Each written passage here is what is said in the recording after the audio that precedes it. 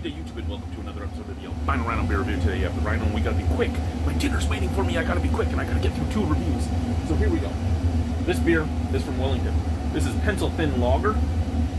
It's light beer for a heavy cause. Oh fuck! I picked a beer with a cause. Now I gotta read this shit.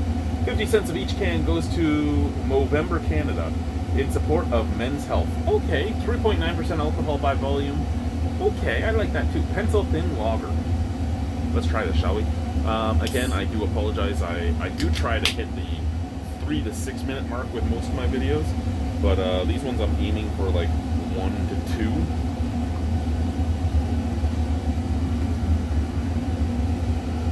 2. Crystal clear, golden color, bright golden color, bright white head, lots of snap, crackle, pop, scent out of the can.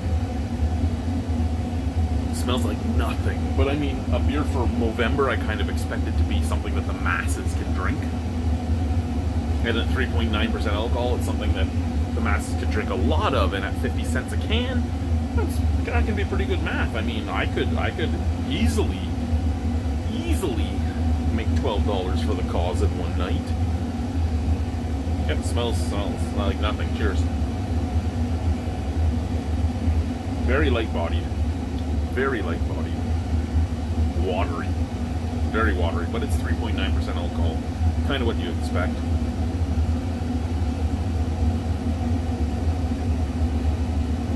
A little bit of biscuitiness. A little tiny bit of grapefruit notes.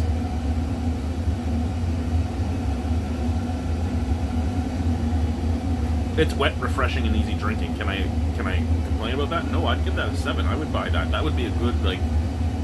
This is a beer that I could drink with anybody, and I think that's what this will be good for. Anyway, guys, thank you. Bye-bye.